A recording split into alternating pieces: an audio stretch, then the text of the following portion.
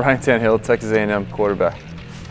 Ryan, what has it been like, going through the facial motion capture of, here in the process? It's fun, it's something that you never really think about doing, but once I heard they were doing it, I thought it was going to be like a scan where they, you stood something and something went around your head, but it's all pictures and, it's a cool process. You make all these weird mouth movements and, they get all these pictures of you doing things that it probably looks really funny when you're just doing it alone, but I guess they blend it all together and it makes it look realistic on how you talk. I mean, aren't you guys worried about, like, if they get you in one bad, Yeah, you can always blame it on the video game. Like, oh, it's just a video game. So if you look like a fool, it's just a video game. Through all the rookie things that they have you doing, rate this on, the level of coolness here. Oh, it's cool. I don't know how to rate it on a scale, but just being able to be a part of the game, have a realistic, head scan and visualization of the way you talk and the way you move. So it's a really cool process. What is it going to be like knowing that you're going to be on Madden 13 next year?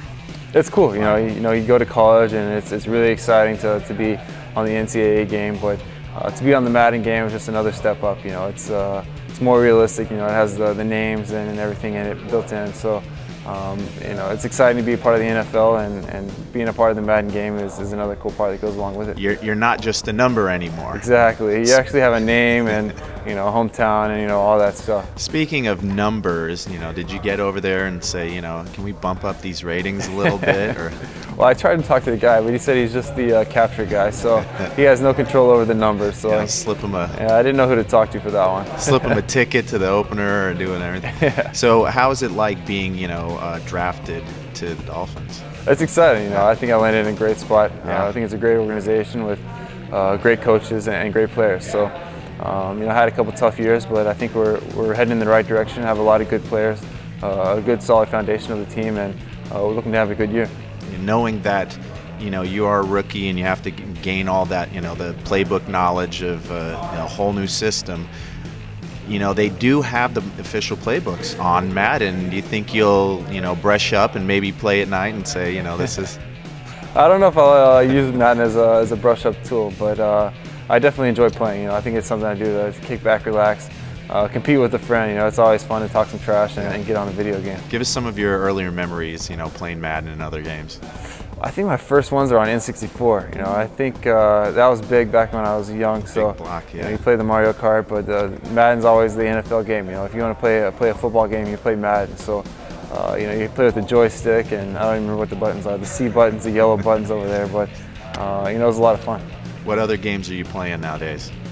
Call of Duty. That's one game that I like to play. I play NCAA sometimes if someone wants to play it, but I usually stick to Call of Duty, Madden, or NCAA. You get online and play other people, or are you just like a campaign kind of guy? I usually go online. I haven't played in a long time. I play in the summers usually when I have a little bit more free time. But during the season, during the year, I don't have too much time to get on there. So maybe I'll get back to it a little bit this summer. So being a former receiver, how do you ever kind of want to check off and become a receiver and run around a route since you're able to do it? No. No, I think I enjoyed my time as receiver, but quarterback's where I want to be, and if I can help any of the guys or it helps me be on the same page with them a little bit more because I've been in their shoes. But I think my receiver days are done. Does that give you any type of advantage over the others? I think it's definitely a unique situation where I can relate in a way that most other guys can't, because I've been in their shoes, I've ran their routes, I've seen how coverages adjust from that side of the game. So I think it gives me a different perspective that definitely helps me relate to the receivers better.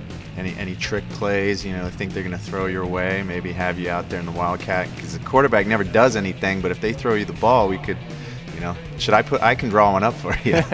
Yeah, you never know. I think having that background may have a trick play somewhere down the road, but we didn't really use it too much at A&M as a trick play. So hopefully we got it in the back burner, and we're just waiting for the right time to bust it out.